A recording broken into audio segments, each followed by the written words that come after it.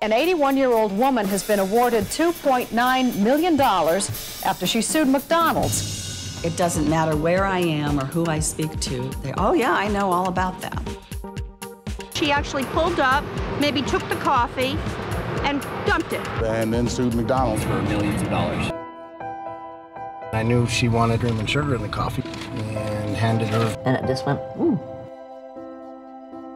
Are you gonna show me the burns? I am just astounded at how many people have a distorted view of the case. Wow.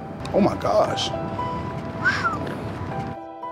The media in corporate America did a masterful job. Mrs. Liebeck became a joke, and it was a unanimous verdict.